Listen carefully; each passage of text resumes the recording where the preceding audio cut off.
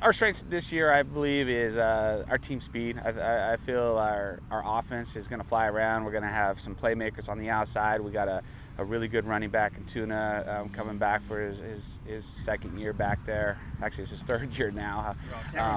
But we got a lot of guys that we're trying to get the ball to. We're going to have our quarterback, Henry, is going to sling it around to those guys as much as possible. And Lucas is going to come in and get some reps at quarterback as well. And, he's done a great job for us as well. So I really think our strength is going to be in our speed. And that's the same thing with our defense.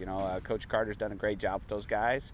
We're not the biggest group in the world, but we really fly around, and we're going to get after the ball as much as we possibly can. So I definitely feel that speed and the athleticism that we had is our strength.